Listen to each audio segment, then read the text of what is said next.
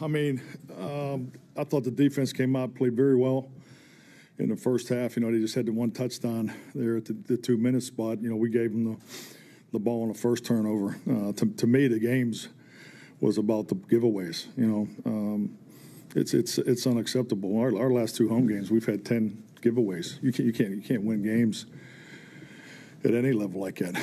To be in there at halftime in a 1-score game and to go out there and turn that ball over 3 times, that's, you know, we have to, you know, we need to make some adjustments. Or I mean, it's, you know, it's the same thing happened to Detroit. The game gets away from you and you can't get back into it. So yeah, I'm disappointed. I'm sure, you know, as I'm sure everybody is. I'll say Dallas. Can you just talk about Cooper's game? There was not a lot down the field. What was the, you know, most things were close to the line of scrimmage. Was there not enough time to go down the field? You just talk about how he played and. Well, I think it was, you know, Evan. I think the game we wanted to play was the 15-play drive, you know, and really just try to capitalize off our defense. You know, just like anything, you always feel like you have a good plan. The men have had a good weeks of work.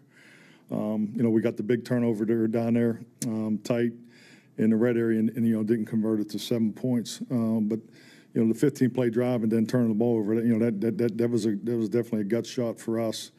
But you know, that's the game that I was trying to play. You know, we had some shots down the field, but yeah, we didn't run it good enough, and we obviously didn't pass protect good enough. We didn't throw good enough. I didn't call plays good enough. But you know, I'm not going to sugarcoat this. You can't win not taking care of the damn ball. I mean, that's you can't sugarcoat that anyway. 5 turnovers. It's unacceptable. Tim Kalishaw, Dallas Morning News. What do you see for Trey Lance moving forward?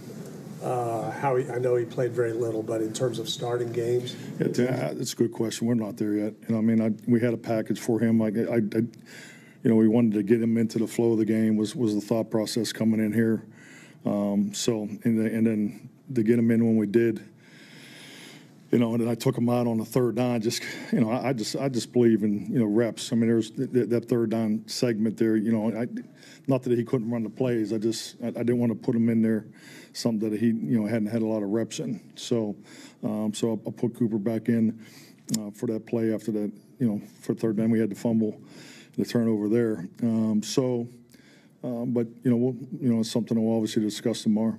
The team in a situation? Well, I'm frustrated like everybody else is, but since I had a lot to do with what we're seeing, then it's the proper frustration as far as I'm concerned, that we're just not playing in a way, especially when you play a team that is the caliber of teams that we're playing out here. And Philadelphia's a high caliber team, and we're not up to them. And that's troubling, and we've got to look at all the things that have happened. But I'll just say this right now: 5 turnovers over the last 2 games, and I don't know what we're drinking in the 3rd quarter as we come out, but it's not working. Jerry, can you confirm that Dak will have season-ending surgery? I won't know because we're still evaluating. Do you still have hope for this season that things can turn around? Well, listen, I don't even understand not having hope. Now, we've got, 8 more ball games? If you'll help me with my arithmetic here, since I can't do some other things right. So, bottom line is that we've got 8 ball games. That used to be 80% of a college season. That's a lot of football left. We've got a lot to work on that we can do better than that. But we're within striking distance as we came out for the 3rd quarter. And that's very disappointing that we did all the things we did and end up with a game like that. If Dak cannot. Hello, everybody. Welcome in here to the Truth Serum, everybody. Thank you so much for watching the post-game press conferences all around the National Football League today. Be sure to click that like button, give us a thumbs up. If you're brand new, don't forget to subscribe to the channel as well. Everybody, the 1 p.m. window for the league today was absolutely wild.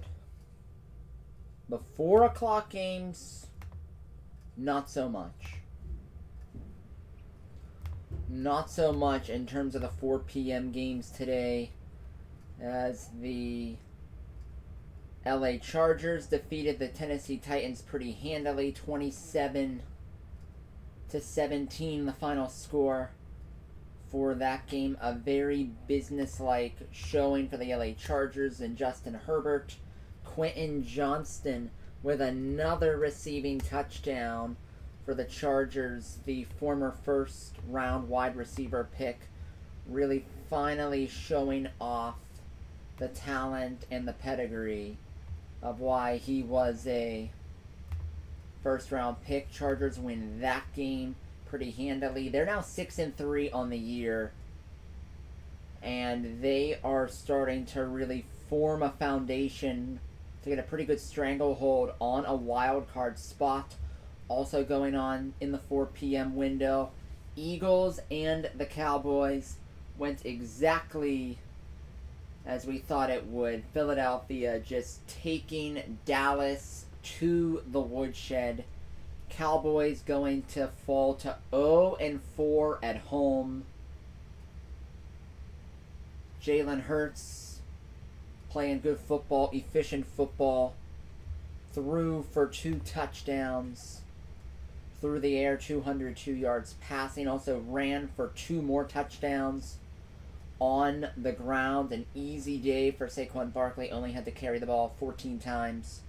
Keep him fresh for what is upcoming next for Philadelphia. And folks, Dallas, it got so bad in the second half, so bad that Trey Lance is in the game and playing quarterback.